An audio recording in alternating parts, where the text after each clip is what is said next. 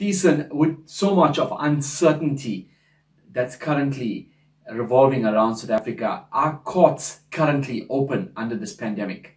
Yes, Denver, courts are open. In fact, they didn't close. It was just access to the courts was restricted and reserved for very urgent matters.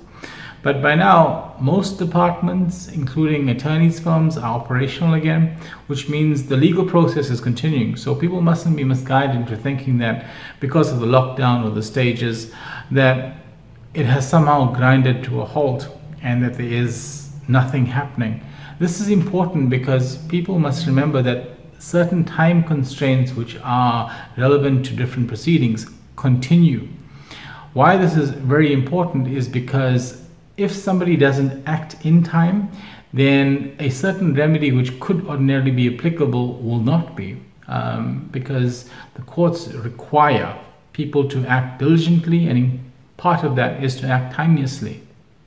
Theasen, we hear so much about domestic violence, and I'm sure it's on an increase during this COVID-19 pandemic. Our president did mention this in his last address.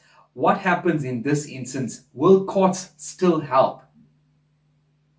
Yes, absolutely. So should there be any serious physical violence or threat of imminent danger, then the courts will intervene on an urgent basis. The same applies for children. You're watching The Get Real Show. Let's take a short commercial break.